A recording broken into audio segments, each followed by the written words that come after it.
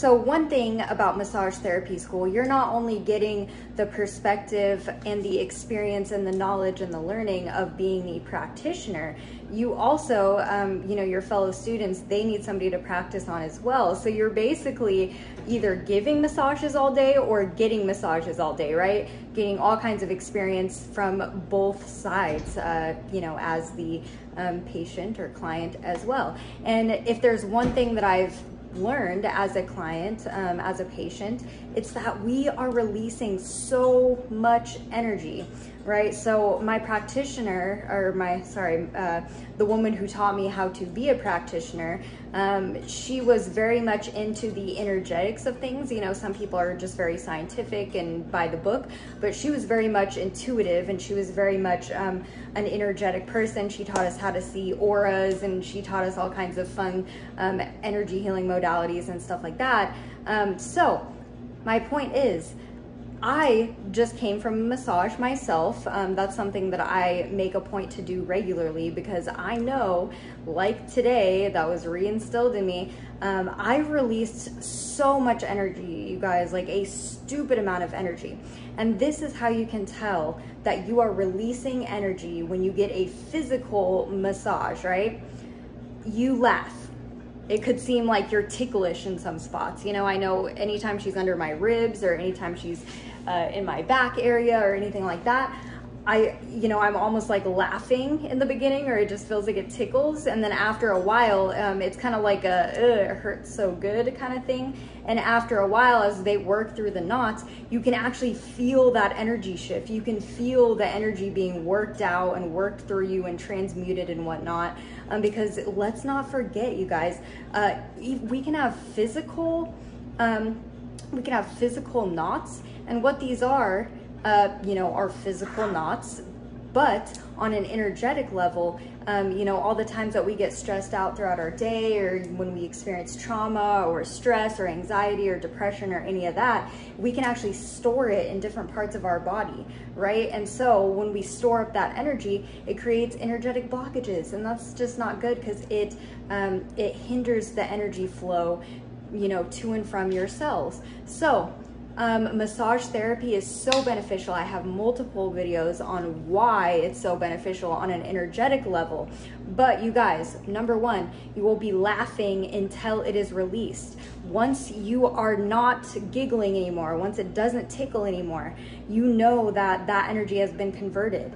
And if you don't get to a point where you're not laughing about it anymore, where you're not if it just still tickles, if it's still having that reaction, is because you have not released that energy, and you may need to do further stretching or come back for, future appointments, because one session may not be enough, you guys. Some of these energies that we hold within our body are so embedded, or they've been there for so long, and, our energetic body is so used to it being there. And so you almost kind of have to command your body to release, and as I'm getting a massage, as I was just getting a massage, I would feel my muscles on a kinesiology level, right? I would feel resistance. Like I would feel like clenched up, like I didn't want to just let go and allow that muscle to release.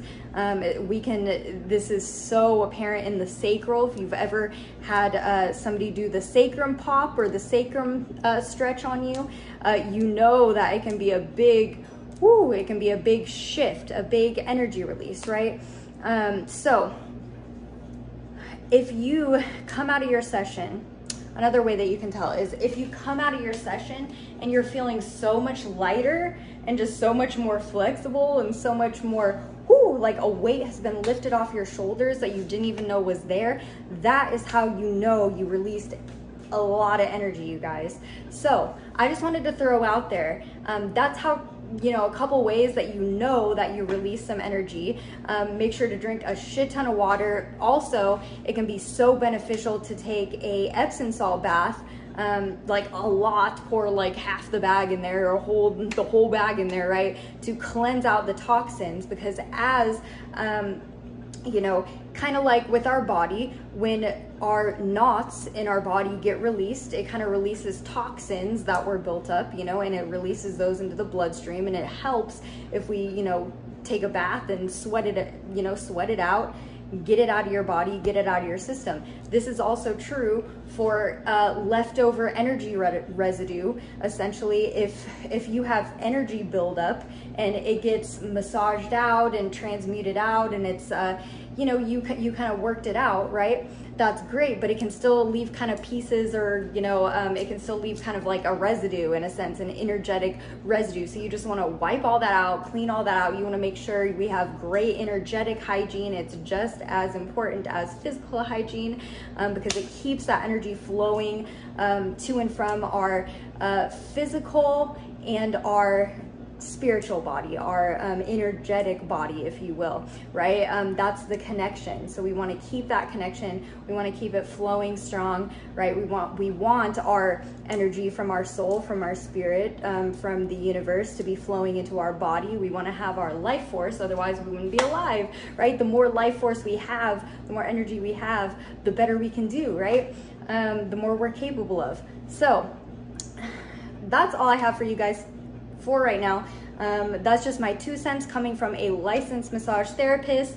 I went to school for this stuff, you guys, and I've had so much experience from both sides of it, right? So give me a little thumbs up if this video helped you out in any kind of way. Go ahead and subscribe if you have not done that already. We talk about all kinds of awesome energy type stuff, chakras, meridians, how to clear your energy, different healing modalities, Reiki, and, you know, we get into a lot of different stuff, right? So I hope you all have an amazing day. Namaste.